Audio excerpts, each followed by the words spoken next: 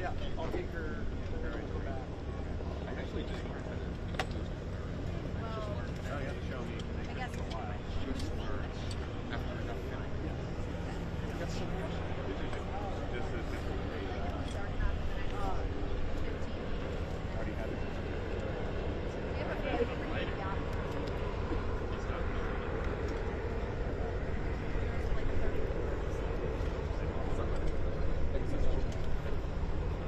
You got me here?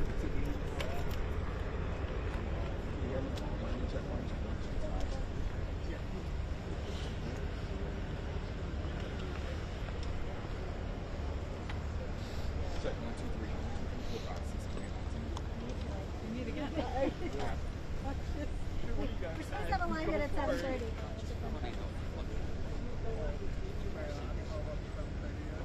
want a piece after this? Like stream, nothing.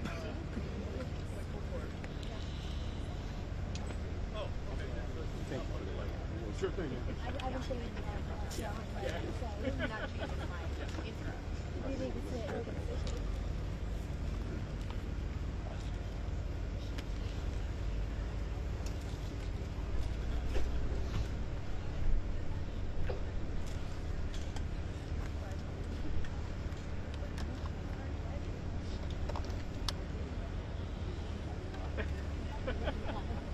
How it goes.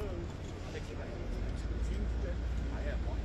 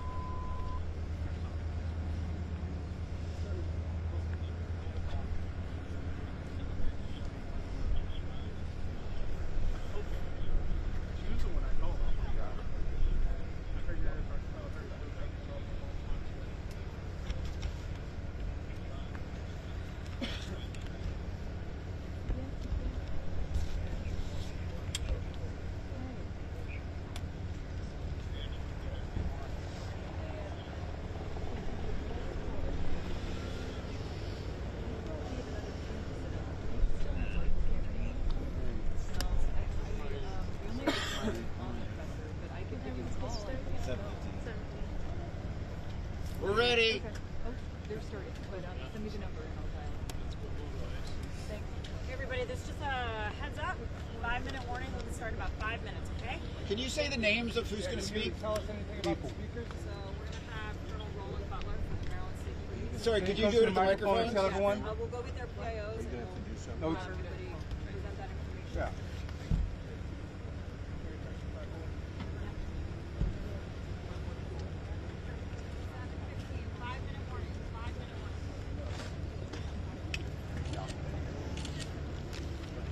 Documenting. So the other part is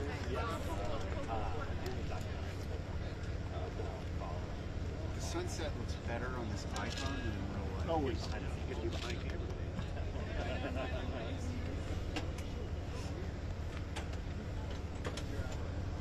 I don't. I don't do that. Yep. I teach it.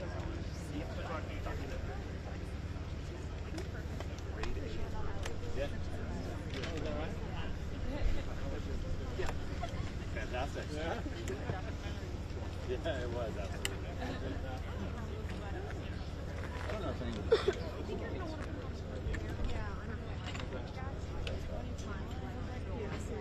About a year ago. Yeah, about a year. Yeah. At University of Maryland. Not smart. Yeah. So I'm there through the end of the summer.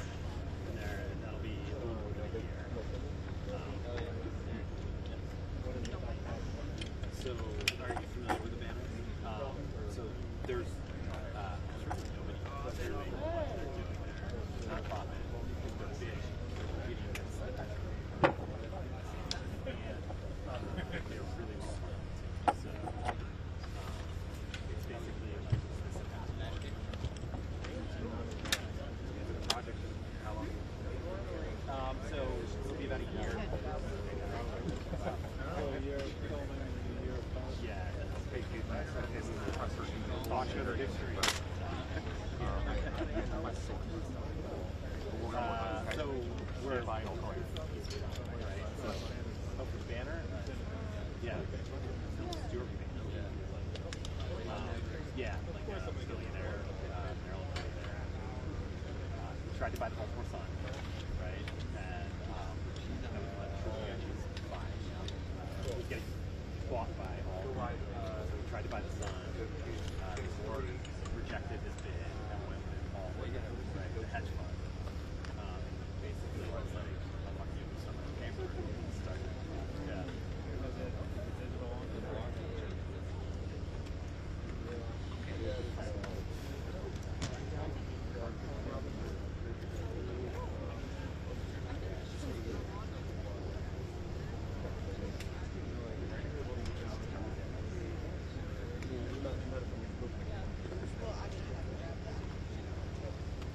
Do you work with Blake Furman at all? Yeah. I worked with him at Fort Myers station yeah. Oh, really? Oh, no. Really? Oh, that's awesome. Yeah. Hey, it's like, hey, we need to roll a new look now.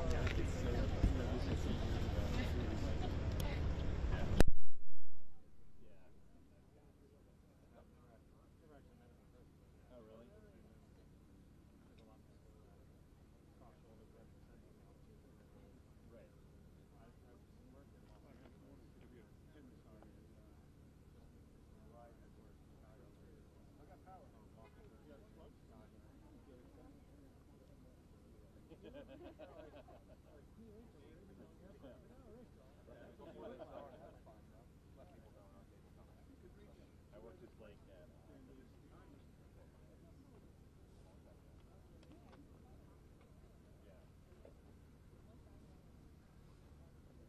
yeah.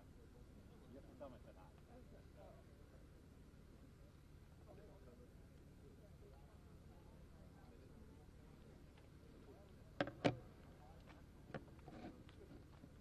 Hey.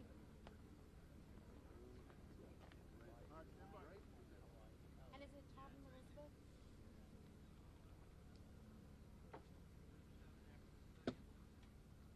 Hey, this press conference is about to start. Can I call you back? Okay. Yeah.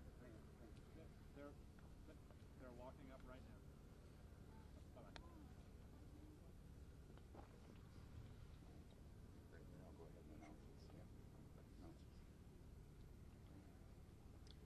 Good evening, everyone. My name is Lieutenant Luke Pinio with the U.S. Coast Guard, Public Information Officer. Today I'm joined with Rear Admiral Shannon Gilreath, Commander, 5th Coast Guard District, as well as Colonel Roland L. Butler, Jr., Superintendent, Maryland State Police. Tonight we're going to hear from a brief statement from each of them on current updates. And after that, we'll be able to take a few questions, but we do need to keep it brief because we want to get these folks back to work. With that, I'd like to introduce Rear Admiral Shannon Gilreath. Hey, good evening, everyone. First, I'd like to say thank you to all of the first responders that have come out today to assist in looking for these individuals. We've had tremendous support across the state and county and city and federal enterprise. You've seen for yourself the helicopters flying over, the small boats that are out there, the Coast Guard cutter that's out there, the boats that go back and forth bringing people out on scene to search for these individuals. So thank you to this entire community for helping in that regard. Second, I want to say thank you to the community for the outpouring of support to those first responders, and in particular the outpouring of support and prayers and support for the families of the 6 individuals. So I'd like to announce tonight that based on the length of time that we've gone in this search, the extensive search efforts that we've put into it, the water temperature, that at this point we do not believe that we're going to find any of these individuals still alive. And so this evening at around 7:30, we are going to suspend the active search and rescue efforts. Coast Guard's not going away, none of our partners are going away, but we're just going to transition to a different phase. And so I'm going to turn it over to Colonel Butler, please. Good evening, and thank you all for being here. To echo the Admiral's comments here, we really appreciate the support from the community. To all the first responders here, we appreciate your patience in allowing us to do the best job possible and get the information as it comes up. At this point, as the Admiral said, we're going away from the search and rescue portion to a recovery operation. The changing conditions out there have made it dangerous for the first responders, the divers in the water. We will still have surface ships out overnight. At 0600 hours tomorrow, we are hoping to put divers in the water and begin a more detailed search to do our very best to recover those 6 missing people.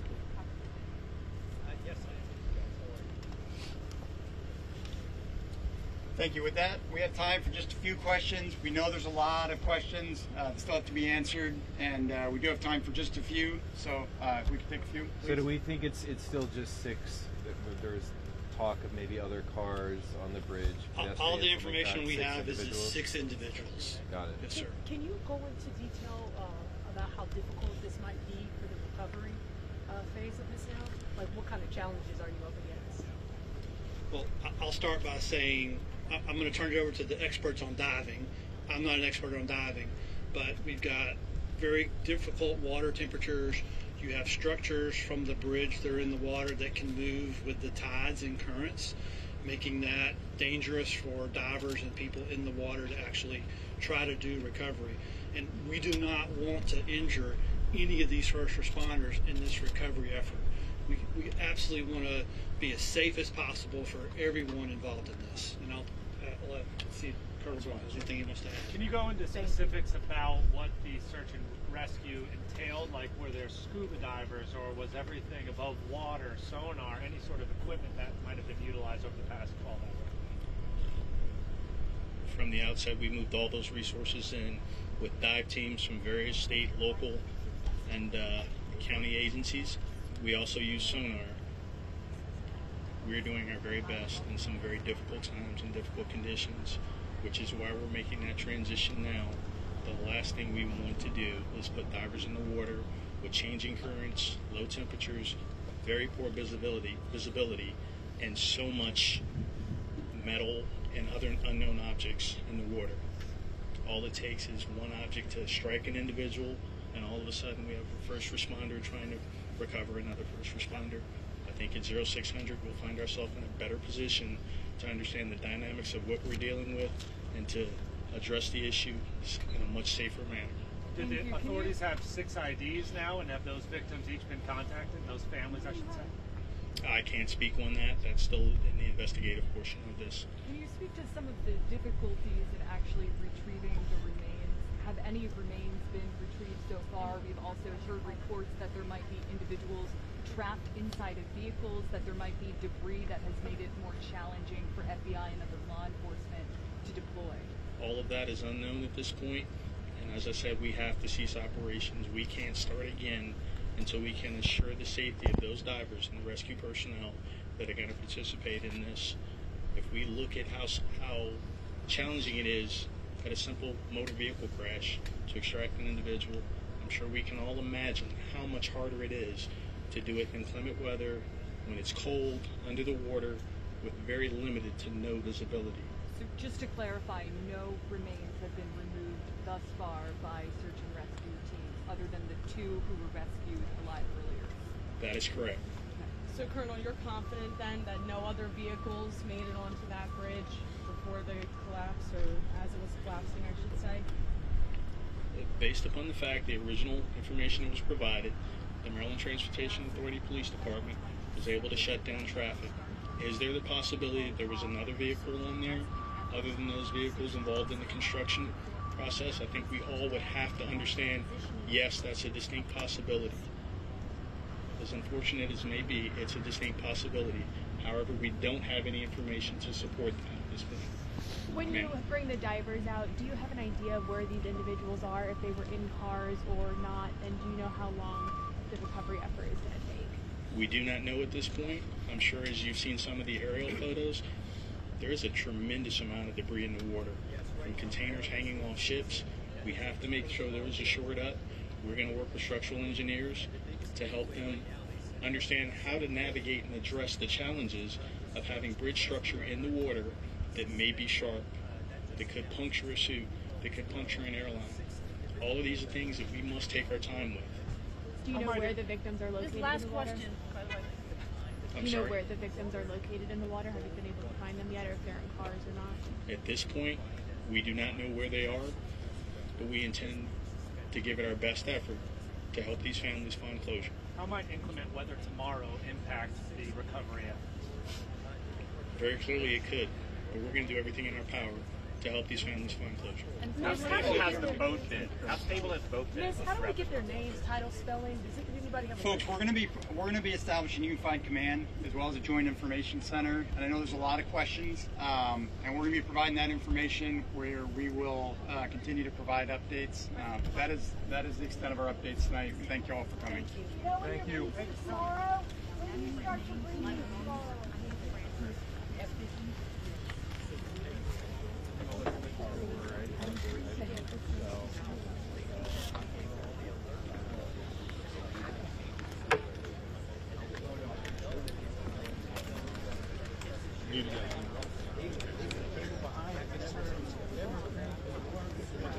What's the word?